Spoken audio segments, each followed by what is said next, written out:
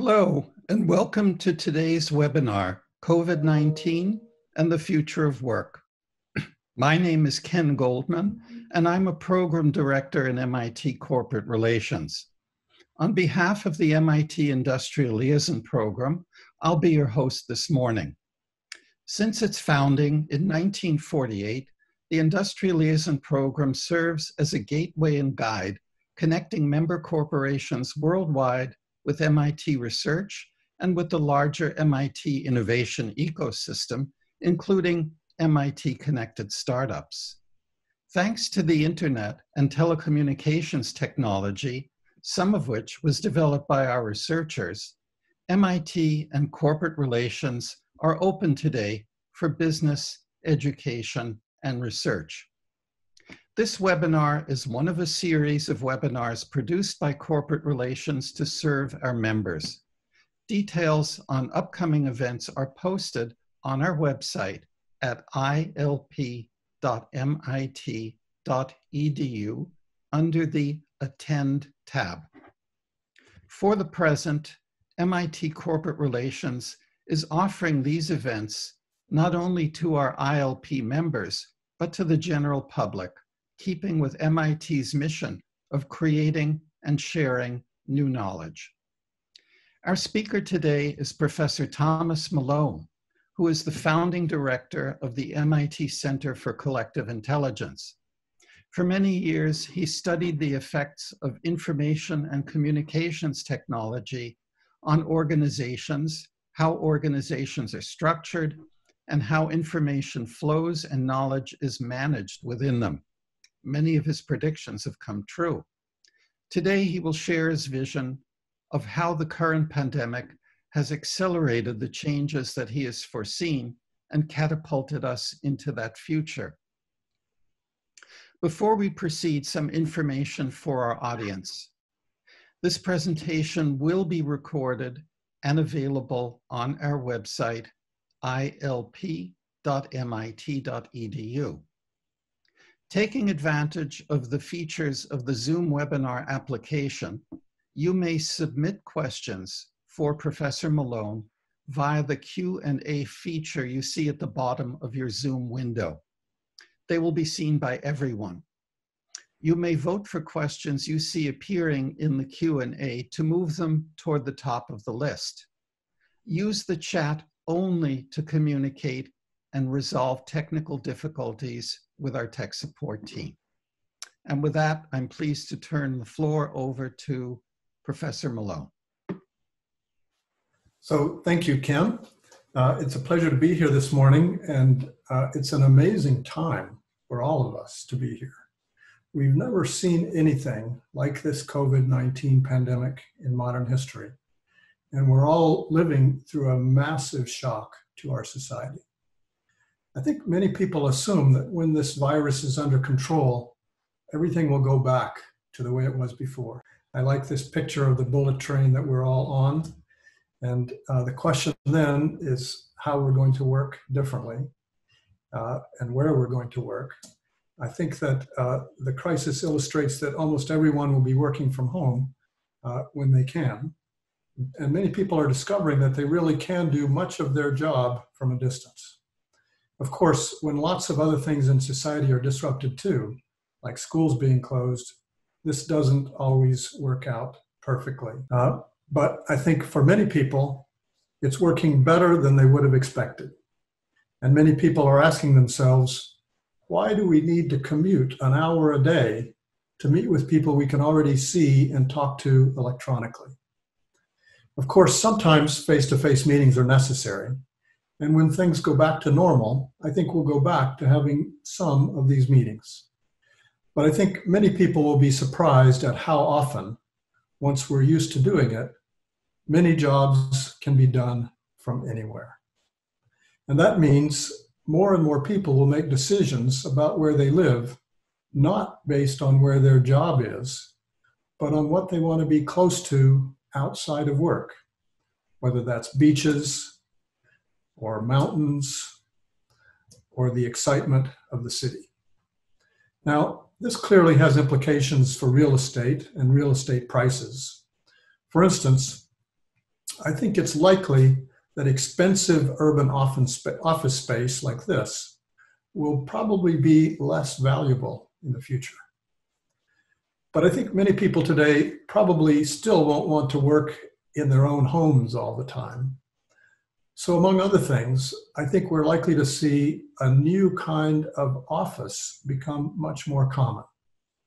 That's what I call neighborhood office buildings. For instance, think of suburbs where every block or two, there's a former house converted into office space. Maybe this building, for instance, would be converted into workspaces for 6 or 7 people who had different jobs working for different companies, but who all shared a coffee machine, a chance to socialize with each other, and a commute consisting of a 2-minute walk from their nearby houses. I think it's likely also that the online shopping we're all getting used to now won't go back to the way it was before. If you're just buying a commodity like a loaf of bread or a roll of paper towels, for instance, I think many people will continue to do what they've done a lot during the pandemic, and that is buy much more online than they used to. So I think this pandemic will greatly accelerate the shift away from brick and mortar retail stores to online retail. But I think there will also always be a place for high-end or specialty stores that have some kind of appealing ambiance or specialized expert sales staff. I think that will be here for a long time. Another thing I think will change is our social habits. I don't think we humans are wired to be alone, but many of us are discovering that the digital world provides more opportunities for connection than many of us suspected. For instance, over the past few weeks, my wife and I have had a bunch of video dinner parties with our friends. We talked about politics, our kids, our latest Netflix obsessions. In other words, the same things we'd talk about if we were together in the same room. Zoom and FaceTime and those other systems aren't perfect, but I think they offer an easy, satisfying substitute for in-person communication. And I think when the virus subsides, lots of people will continue to socialize virtually more often than you might think. In fact, I think there are all kinds of really interesting opportunities for creating new kinds of digital socializing that we don't even know about yet. Another thing I think is likely to change is how students learn. I think the world has been ripe for online education for decades, and this forced global experiment with remote teaching may push it over the edge, particularly in higher education.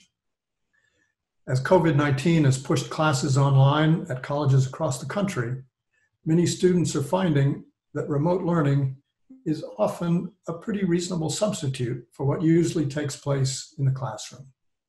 And sometimes it's even better.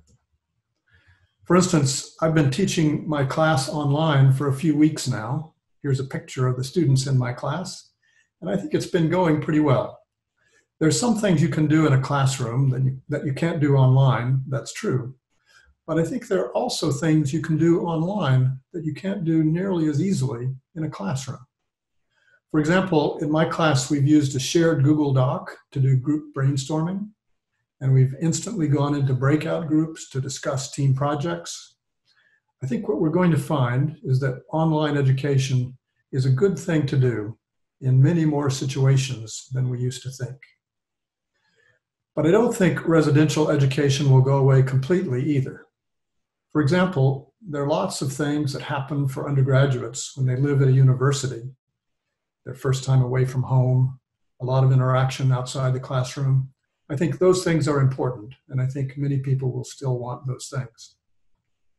So I think we're likely to see much more reliance on hybrid programs that combine on-campus and remote learning, and on new kinds of credentialing for online coursework. So maybe that's a good place to stop for questions. The next section of the talk, we'll talk about what kind of work we'll do, but let me just pause for a minute now and see if people have questions. Let me take this opportunity before we take the questions and have Professor Malone respond to them to remind the audience, some of which have only joined us recently, that the chat feature is used only to resolve technical problems with our staff and communicates to them. And the Q&A button at the bottom of your Zoom window is used to pose questions from which we'll select. So please pay attention to that. So the first question, would you go so far as to predict a crash in the commercial real estate market? And what about urban home prices? So a very good question.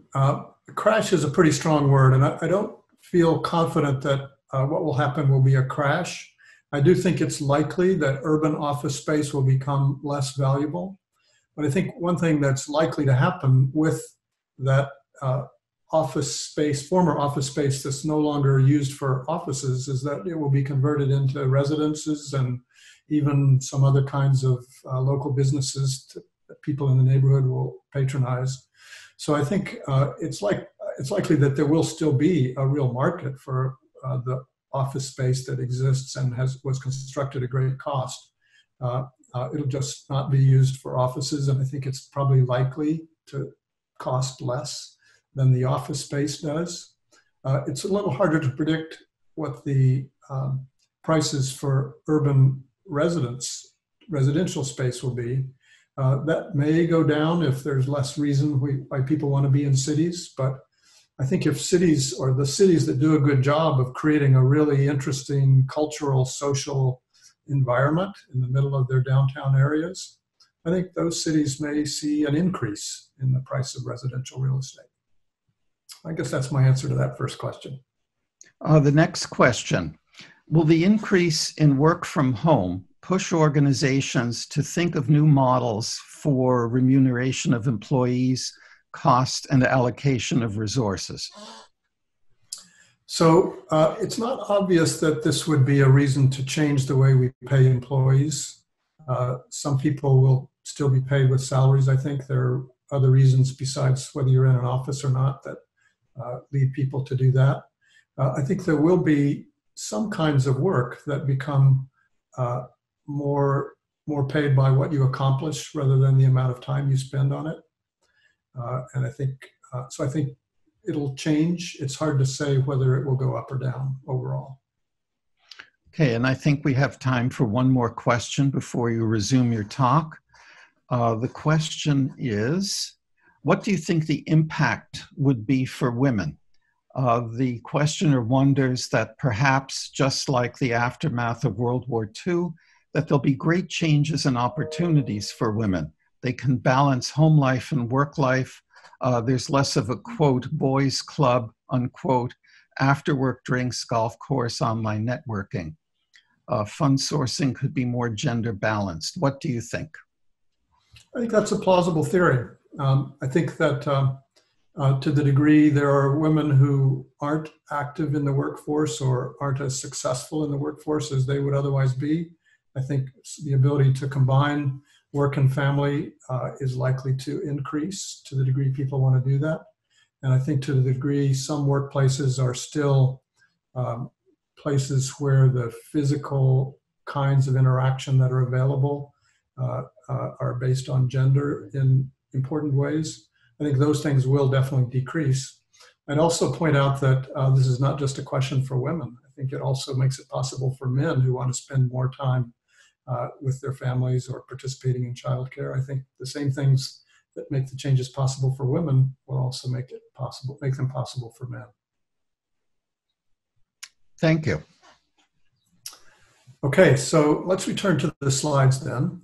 The next thing I want to talk about is in these office spaces that are spread out over many more places than we're used to and people working from all kinds of places, what kind of work will we actually do? And I think that as I said, many of the changes that I've been thinking and talking about and writing about for years, I think those changes will be dramatically accelerated by the bullet train of the COVID-19 pandemic. So I'd like to talk about these changes using some of the frameworks in my recent book, Superminds.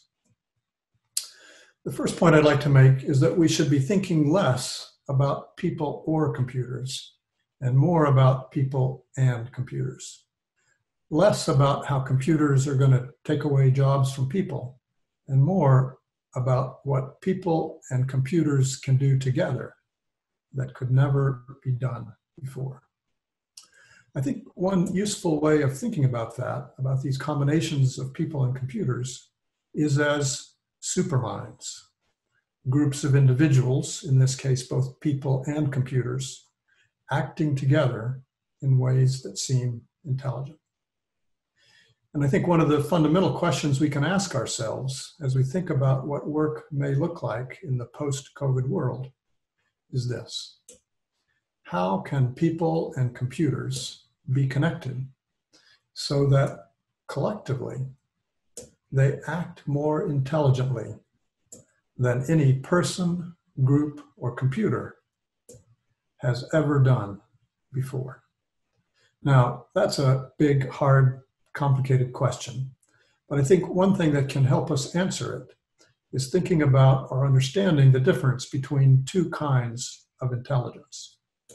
The first is specialized intelligence, the ability to achieve specific goals in specific environments.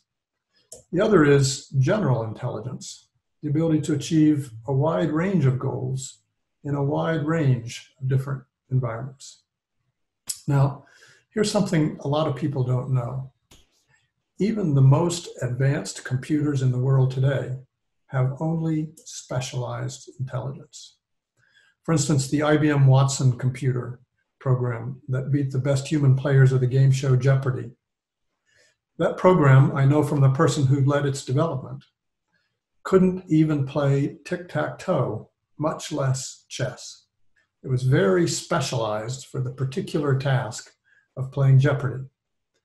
At the same time, all humans have more general intelligence than the most advanced computers in the world today.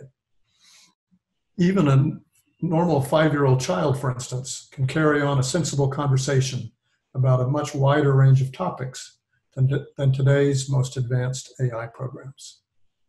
Now, one obvious question is, how soon will this change? When will we have human-level general artificial intelligence? That's a question people have been asking ever since the beginning of the field of artificial intelligence.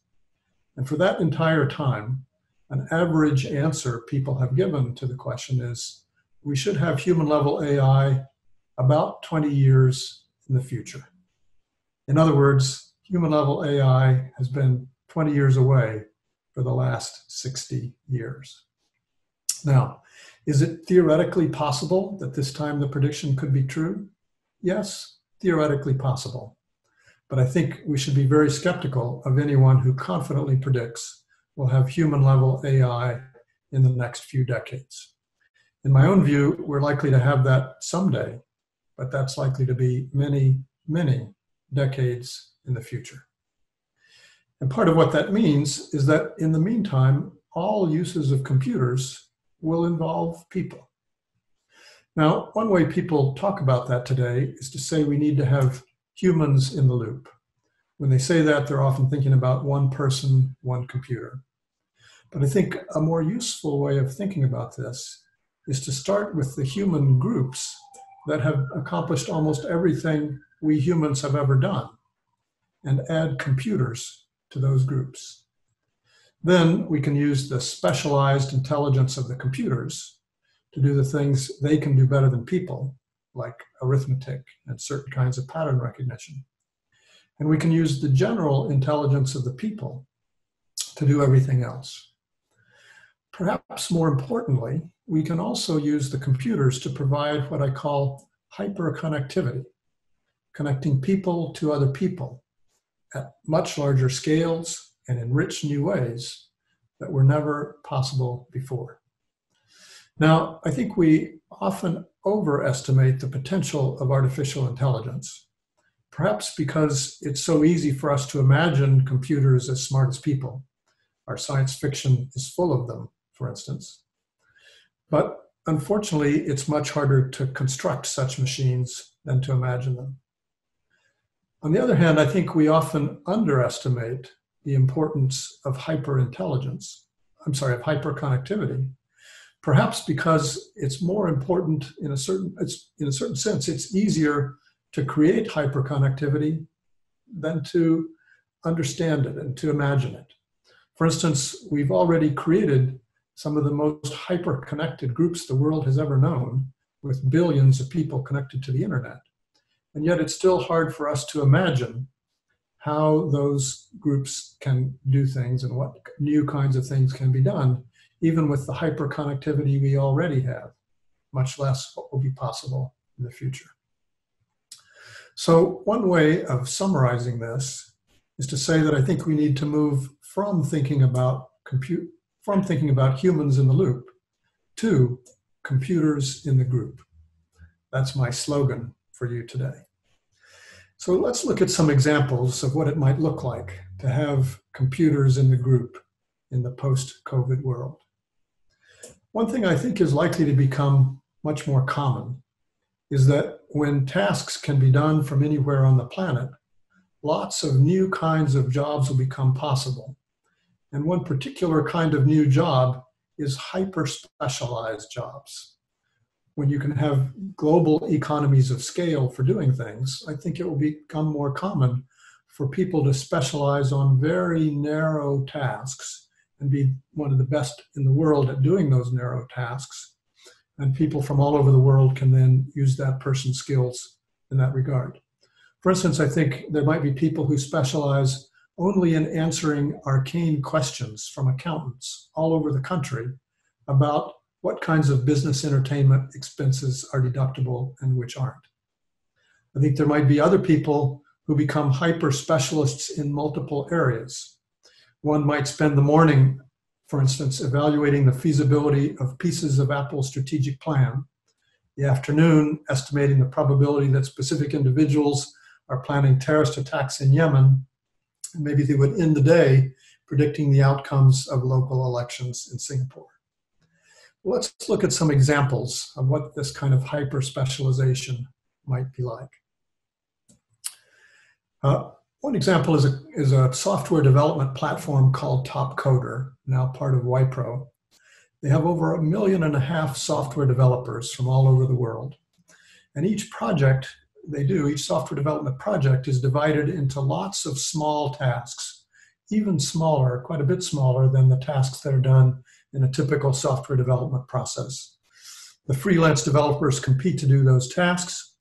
And the key point for us here is that different developers are able to specialize in very small kinds, very specialized kinds of tasks. For instance, there might be one developer who specializes only in doing user interface software for Apple iPhones. Somebody else who specializes only in doing a particular kind of database software for Amazon Web Services, and so on. So these hyper specialists could do those things. They're parts of the problem for people all over the world. And I think software development is not at all unusual in this regard. I think there are lots of types of tasks where lots of different pieces can be done better by different specialists all over the world, wherever they are. Another example is a system called Foldit. It's essentially a citizen science project for folding protein molecules. It turns out that one of the key questions in a lot of biology and biotechnology and pharmaceutical development problems is what particular configuration a given sequence of protein molecules, a protein molecule will fold into. What happens scientifically is that it folds into the lowest energy configuration. And it turns out it's pretty easy for computers to estimate the energy amount of a particular configuration. But there are trillions of possible configurations to be explored to find out what would be the lowest energy configuration. And it turns out that computers aren't particularly good at figuring out which direction to explore those combinations, but some people who have a particular kind of visual aptitude are really good at that. They're pretty good at figuring out how you're likely to get closer to the low energy configuration like this one for the molecule we showed on the previous slide. And so what the fold system does is create online games that people can play that involve folding these molecules or trying to figure out how to fold them in ways that will have the lowest possible energy. And it turns out there are some people who have a particular kind of visual aptitude that makes them very good at doing this task. And those people have gravitated to the Foldit site.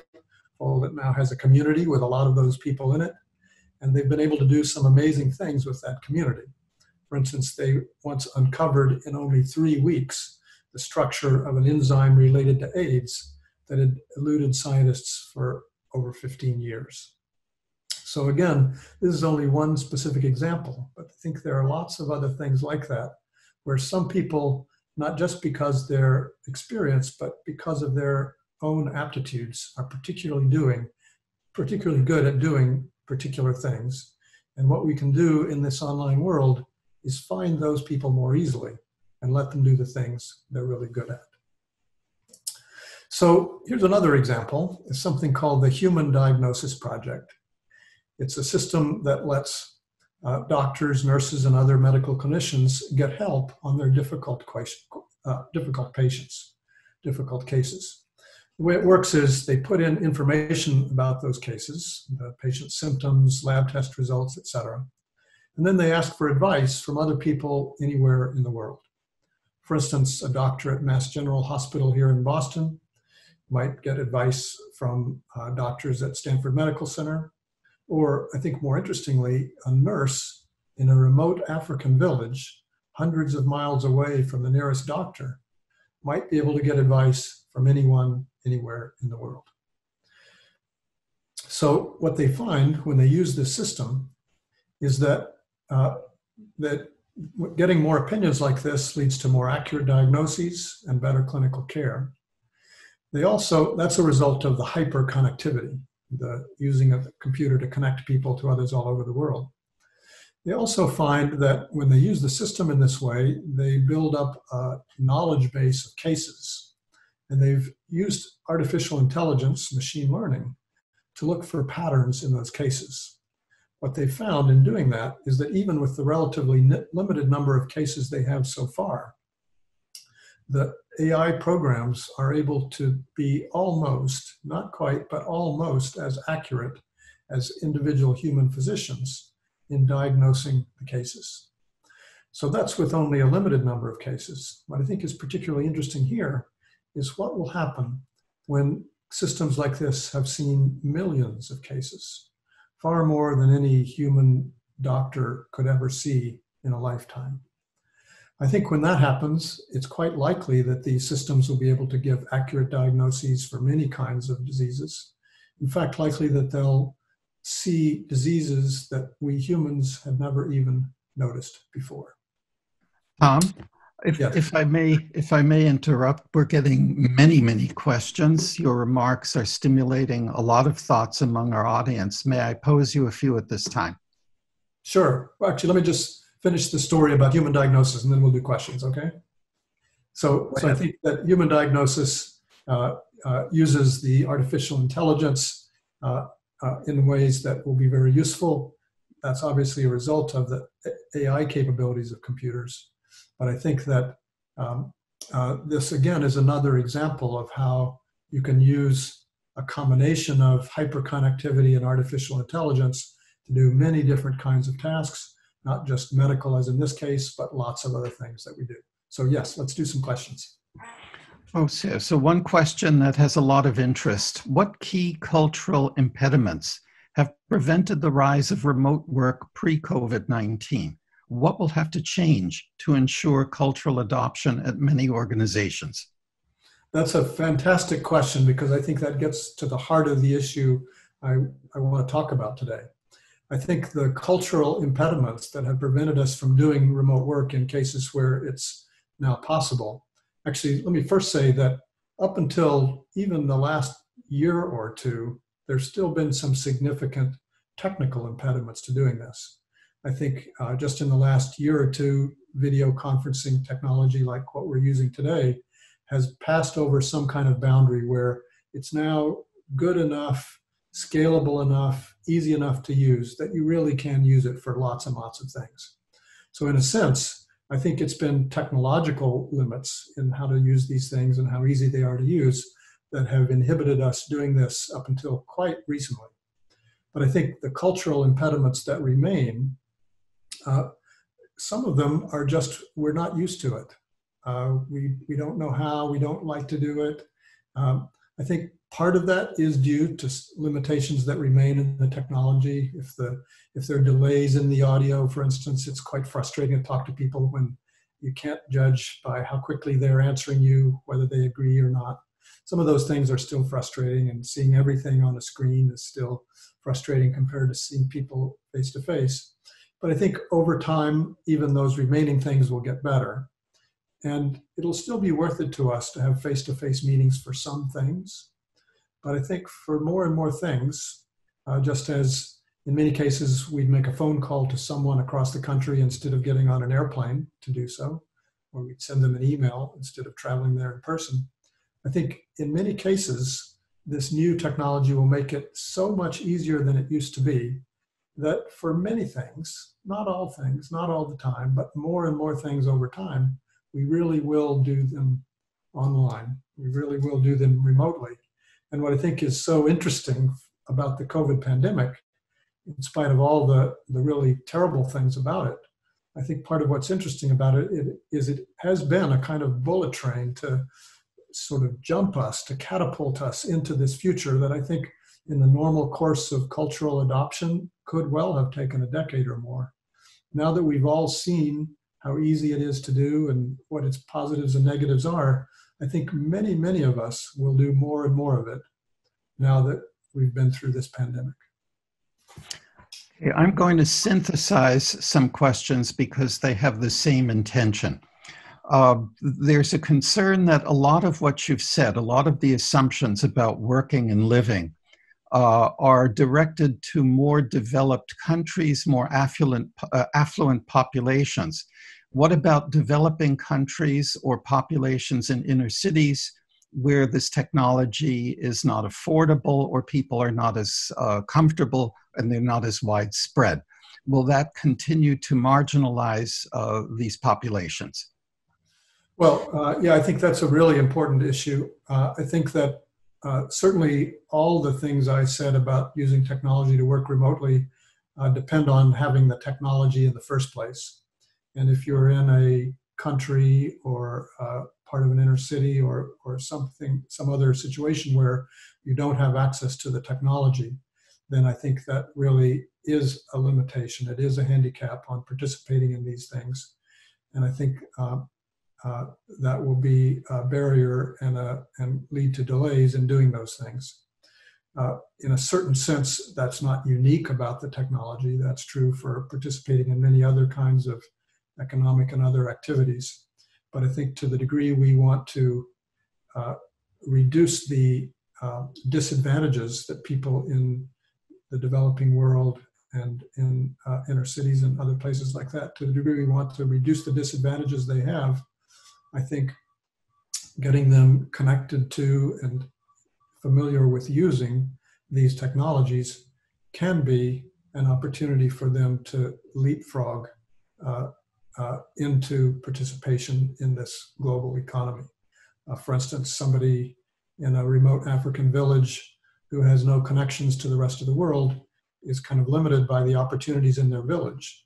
But when that person is connected to the internet, they might be able to participate in online education and acquire all kinds of skills they wouldn't otherwise have. And in some cases, this is a kind of surprising result, but one that I think is pretty interesting. In some cases, there might be people who have particular aptitudes, like a visual aptitude we were talking about in the protein folding example, that don't require any particular education. It's just something about the way their mind works that they do better than a lot of other people. So if there are people with those kinds of aptitudes, in remote African villages connected to the internet, they can potentially participate in the global economy using their unusual abilities in a way that would never be possible without these remote connections. So another question. Living and working online works pretty well for so-called knowledge work, but how much of work is truly knowledge work? How much of work and learning requires physical engagement in the world and working with others in close proximity? And then another question related is, what about things that have served us well in this situation, like delivery services or manufacturing, where presence is required? Yeah, so there's certainly still a large number of jobs in the world that require physical presence. Delivery services, hands-on medical care, getting your hair cut, things like that certainly require physical presence today, and some of them will forever. I think there are a couple of interesting points to be made about this, however.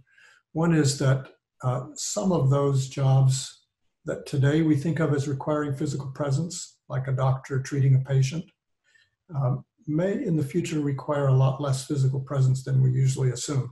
Here's another example about the COVID pandemic is a bullet train to the future, in the sense that in the last month and a half, vast numbers of doctors have started doing telemedicine at a scale they would never have done in the ordinary course of evolution for years.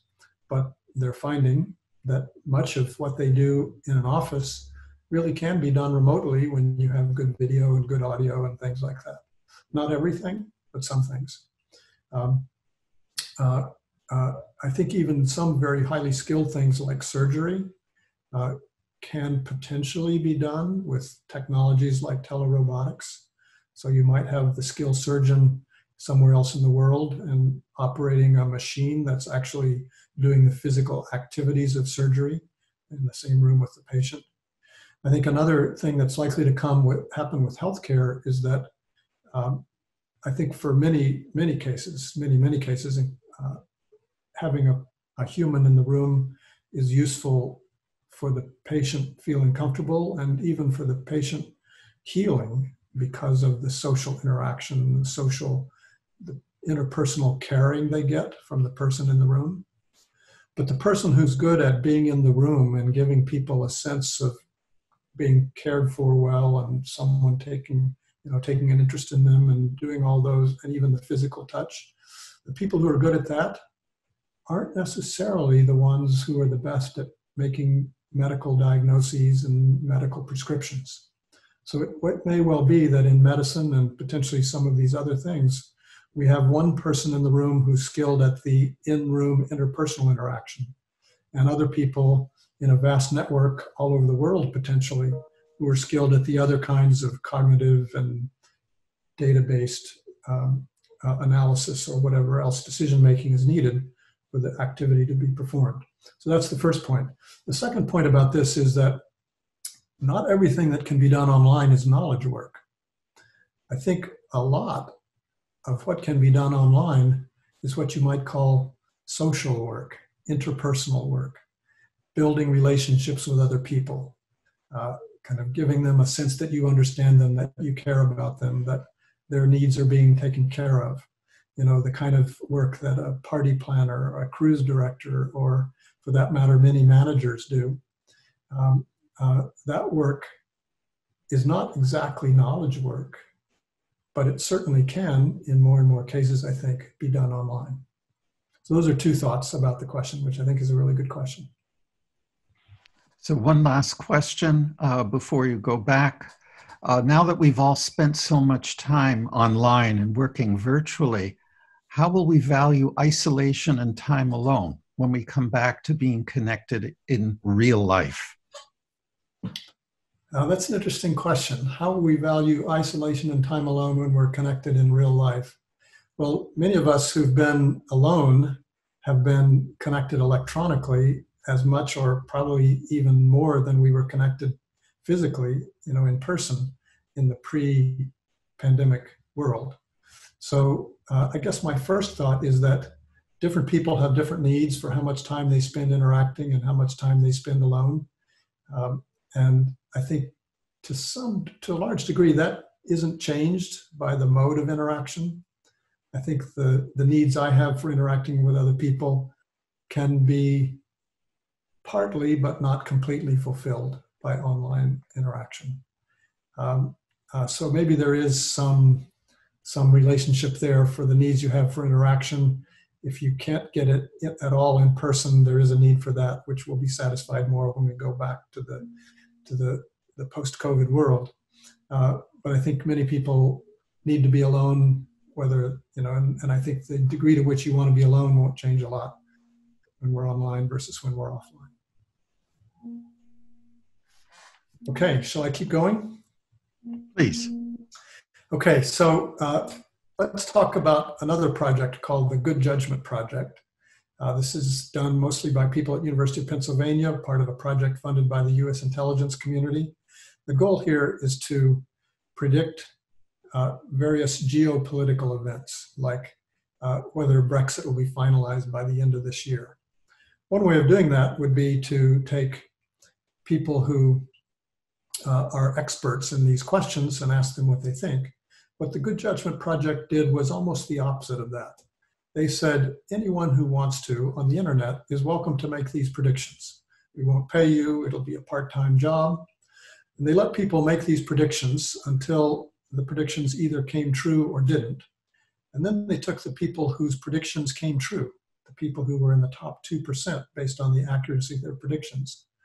They put those people in groups of about a dozen people each to compare notes.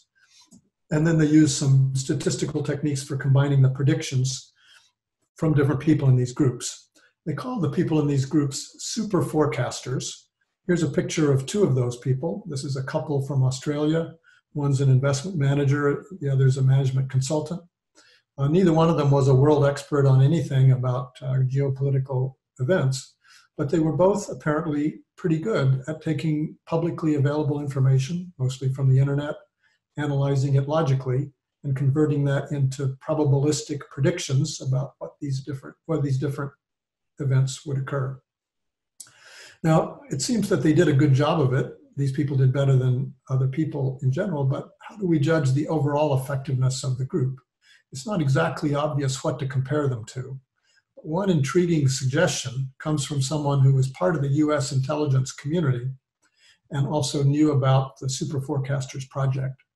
That person was quoted in the Washington Post as saying that the Super Forecasters performed about 30% better in terms of accuracy than the average for US intelligence community analysts who could read intercepts and had access to other kinds of top secret data. In other words, when you train, select, and combine the best forecasters from a more or less random online crowd of part-time workers, you get results that are substantially better than those from the multi-billion-dollar apparatus of the entire US intelligence community. So I think that's a pretty interesting result. What could you do if you did even more than just random online people? What if you gave them special training and so forth? I think lots of companies and governments would be very happy to have predictions about things that matter to them that were as accurate as this. And I think in the increasingly online world that the COVID pandemic is leading us to, it may be possible for many more people to make a living from doing hyper-specialized tasks like this. Let me give you another example here of another way of making predictions, something called prediction markets. It's kind of like betting, but actually more like futures, buying futures on a futures exchange. In this situation, participants buy and sell predictions about possible future events. For instance, if you think that a given product is likely to sell between 1,500 and 1,600 units in September, you could buy shares of that prediction. And at the end of September, when the results are known, if you're right, and it is in that range, you'd get $1 for every share you own. And if you're wrong, you get nothing for those shares. Now, it turns out that the prices between 0 and 100 cents reflect the probability, the average probability estimates of the people participating in a market like this.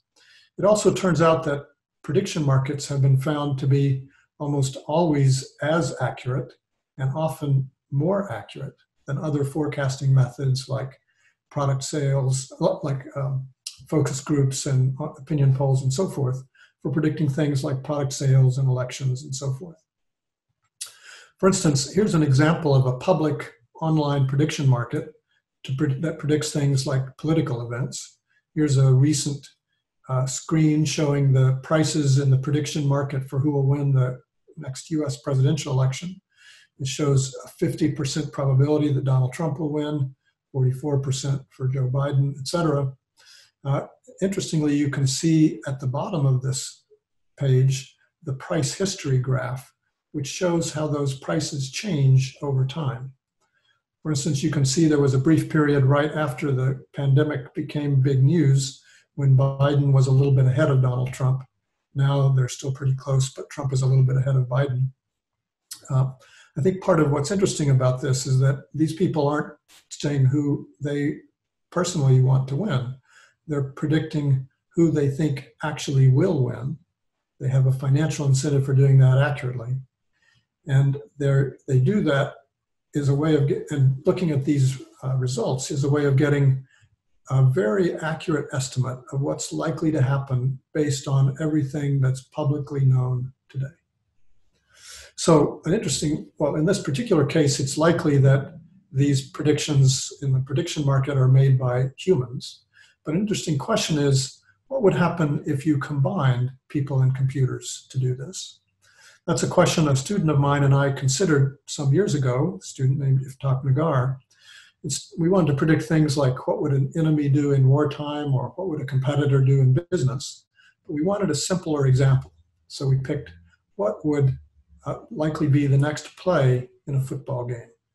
We showed people videos of a football game, stopped the video just before the next play, before a play began, and asked people to participate in a prediction market, predicting whether the next play would be a run or a pass. We also had some computer agents trained using machine learning on one previous football game to make this prediction based on simple information like what yard line the ball was on and how many yards to the next first down. Those agents participated in a prediction market with other computer agents. And then finally, we had some prediction markets where both people and computers participated in the same market. So a person wouldn't know whether the last trade was made by another person or by a computer. What happened was that we found that the combination of people and computers, as we had hoped, was both more accurate and more robust to errors than either people alone or computers alone. So this shows how prediction markets provide one way of combining the intelligence of people and computers that can sometimes lead to surprisingly good results. I think it's another example of how in the post-COVID world, there will likely be lots more work for people working online in various unusual combinations with computers. Now, the examples we've just seen are all examples of the kinds of work we will see more and more of in the post-COVID reality. And we've been working with companies like Deloitte Consulting and Takeda Pharmaceuticals and other groups to develop a systematic methodology for designing these kinds of innovative possibilities. The methodology includes conceptual moves like those shown here. And I won't go into more details of the methodology today, but I will say that we've also been using this methodology to come up with innovative ways of dealing with the COVID pandemic itself. So this is a logical place to stop for questions, but I'm a little worried that we have only 9 minutes left. Ken, let me ask if you think I should finish my slides or whether we should take a few questions before I do that. Well, I can give you 1 or 2 questions, and then if we can go beyond the hour, then we can continue. Okay. Your call. That's fine. Why don't you give me 1 question and then I'll do that and go on with other things. Okay. What will be the main skills required for organizations or future leaders to deal with in a remote workforce? I guess the question is, what will be the difference in skills required? I mean, obviously, a lot of the skills we have today will still be important, whether those are cognitive skills or interpersonal skills or manual skills. I think I guess the most obvious thing is that to the degree more and more work is done online, skills in working online will become more and more important. I think another thing that's likely to change, as I've written about in some of my previous work, like the book Future of Work, is that more decision-making will be done in decentralized ways.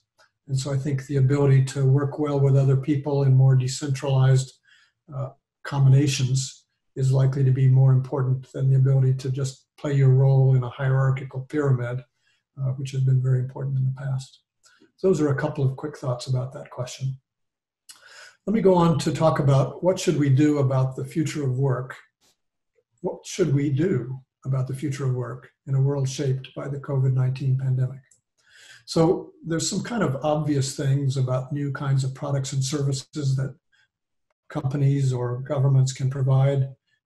We need to fulfill short-term needs for things during the pandemic, like masks, ventilators, tracing the contacts of people who are infected so you can deal appropriately with people who've been exposed, providing home delivery of groceries and lots of other things. In some ways, more interestingly, I think there's some long-term opportunities after the pandemic to develop products and services based on the kind of things we've just been talking about, like digital tools for working remotely, neighborhood office buildings, online versions of lots of things we do now in person, like education and concerts. But I think the question I'd like to spend the rest of the time talking about is not just what can individual organizations do, but what can we as a society do about the things that are happening in the COVID pandemic. The first example I want to talk about is something that I just published an op-ed about yesterday in the Washington, D.C. news site called The Hill. The idea is that we can treat the economic symptoms of massive unemployment caused by the COVID-19 pandemic, perhaps using an idea from the history of the Great Depression. The basic idea is to have a digital version of the program created by the US government in the 1930s called the Works Progress Administration, or the WPA.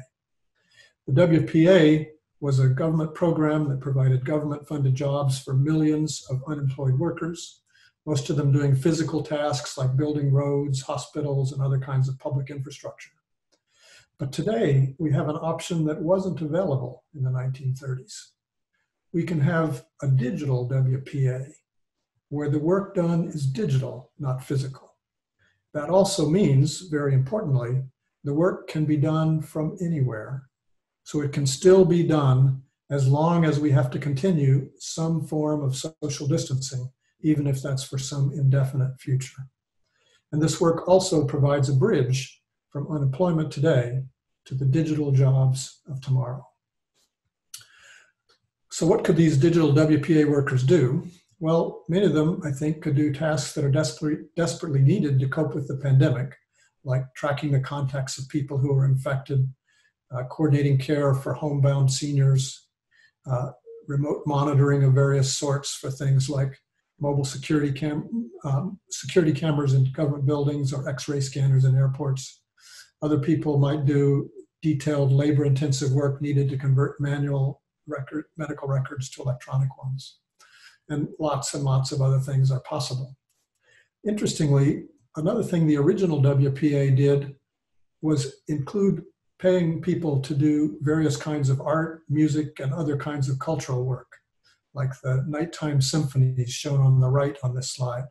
In fact, they also supported a number of artists who later became household names, like Orson Welles, Saul Bellow, Jackson Pollock, etc. So what if today, instead of paying unemployment, we could pay a talented young musician who just got laid off from a job waiting tables to perform in one of the live online symphonies that are springing up during this lockdown period? The first thing needed for this digital work, of course, in addition to the funding, is the infrastructure for people to work from anywhere. We talked about that a little bit already today, and I think one possibility is that the workers who don't already have access to that infrastructure, perhaps part of that could be paid, part of the program could be paying for that kind of infrastructure. Another question is, how can we match workers to the work? One way of doing this is with traditional employment, whether that's by the government directly, as it was in the original WPA, or by companies who are paid by the government. But as the pandemic and the world evolves, there will also be many tasks that are desperately needed for a time and then replaced by other newly urgent ones. So how can we manage these extremely dynamic needs? I think we'll still need people to manage the online workers, but today's online labor markets can greatly facilitate finding and recruiting workers in just this kind of ever-changing environment. For example, Amazon Mechanical Turk specializes in paying relatively unskilled workers to do small micro tasks like simple data validation, while other sites like Upwork, 99 Designs, and Freelancer.com focus on larger tasks that require artistic, technical, or other skills. Now, whether or not these online labor markets keep the digital WPA tasks separately from other tasks on their platforms, there's an important potential advantage of using such platforms. And that is that as unemployed workers do this work, they could become familiar with new ways of working online. And they might find more and more tasks they could do for other paying customers besides the government. In other words, they'd be learning new skills for the increasingly digital jobs that will emerge as our economy restarts after the pandemic subsides. Of course, a digital WPA isn't a panacea for all our unemployment problems. People in the 1930s sometimes joked that WPA stood for "We Poke Along," because they felt the WPA employees didn't work very hard. And it won't be trivial to determine the right mix of pay levels and work requirements to motivate workers, while still providing incentives for them to return to the private sector when they can. And in this government-supported version of a gig economy, it will also be important to avoid creating digital sweatshops and other things that are kind of undesirable, and instead to provide livable incomes and reasonable working conditions for the workers. But I think something like the WPA could be a very powerful treatment for the massive unemployment this pandemic is causing. So let me give you one other example of a project we're doing at MIT. We're planning to launch very soon something called the Pandemic Response CoLab, a way of helping individuals and groups work together online to solve practical problems created by this pandemic. By leveraging an open online collaboration platform, we hope to mobilize innovators, communities, businesses, and others to develop actionable solutions to real problems.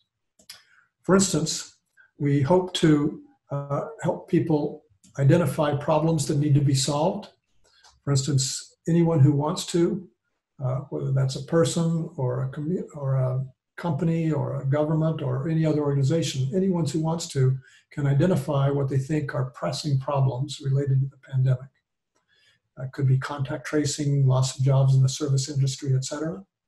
Then, eventually, after these problems are identified and defined precisely, the online platform we expect will be able to help people develop solutions for those problems. For instance, there might be a challenge on how to do contact tracing, and people might submit new ideas like how to use closed-circuit TV to do that, or in public places, or other things like that. And finally, in some cases, there'll be good ideas for how to solve the problems, but some resources will still be needed. So the online platform could also be used to help recruit people or find funders or discover where other resources that could be used are available. So the website for this platform is shown there at the bottom of the screen. In fact, that's a link to an opening page that tells you about what's coming and lets you register to be notified whenever the site is officially online. So we hope many of you will be interested in participating in that. I'd just like to leave you with a thought. We've talked about many of the changes that are likely to happen and some of the things we could do about them in a world shaped by the COVID-19 bullet train. The thought I'd like to leave you with is this. I think there'll be many challenges in the world this train is taking us to. And like a train on a track, some of the places this train will take us are pretty much inevitable. But train tracks, whether they're for bullet trains or others, train tracks have switches in them. And we have some choices about which branches of the tracks we take. So my most important hope today is that we'll use our global collective intelligence to make those choices in ways that are not just smart, but also wise. Thank you all very much. Thank you very much, Tom, for your insights. Before we close, may I ask you two questions? I regret that there are 100 questions open, indicating that your thoughts have provoked a lot of response among the audience. Great. One of them that comes up frequently is you have spent most of your time looking at work that is digitally focused. And so people who are working in manufacturing, materials, automotive for one, what does the future hold for them? How might their jobs change? Well, some things will become more digital as we talked about, but as I said, there are also some jobs that are inherently physical. And so those will still need to be done physically. I think one thing, I didn't talk as much about it, it's not what I know the most about, but I think it's clear that many of our physical workplaces will need to be redesigned to be more safe in a world where it's likely there will be some risks of COVID exposure for quite some time to come. And even after the COVID epidemic, our pandemic is under control, I think it's likely that this won't be the last pandemic we see. So I think our workplaces and our work practices and even perhaps our norms of how we greet each other in public, I think some of those things may change for a long time to come. Okay, and then a closing question, if I may, which is maybe somewhat philosophical. What advice might you give young people who are still, who haven't finished their education? How might they prepare themselves for this brave new world post-COVID or during COVID and post-COVID? And the second part of it is, what advice will you give people who have been thrown into this maelstrom and are trying to orient themselves? How might they go about getting their bearings and planning a route forward? Great, an excellent question. I think the first thing I'd say to all those people is, of course, it's not your fault and you shouldn't feel guilty about it. But I think it's possible to look at this from multiple points of view. One point of view is, oh, how terrible it is, everything will be awful, etc. But I'd like to suggest an analogy for thinking about this. It's the analogy of a forest fire. A forest fire is in many ways a terrible event. Many plants and animals die in a forest fire. A whole landscape is drastically reshaped. But biologists know that without forest fires, forests can't really survive. They become more and more risky places to be, etc. So if we choose to look for them, there are some good things also in the changes that a bad thing like this pandemic will cause. So I think we need to learn how to accept our losses, to leave jobs or industries that don't have much future, but also to look for new opportunities, opportunities to deal in the short term with the pandemic, to take advantage of the new ways of doing things that are made possible by new technologies that we'll use more quickly than before. And also, since we will be rebuilding many organizations, perhaps even new governmental structures and a new kind of society, I think it is an opportunity for all of us to think about if we had to start over on some things, as we will, how would we like to build them differently? Okay, so thank you so much, Tom, for your thought-provoking and illuminating presentation and insight.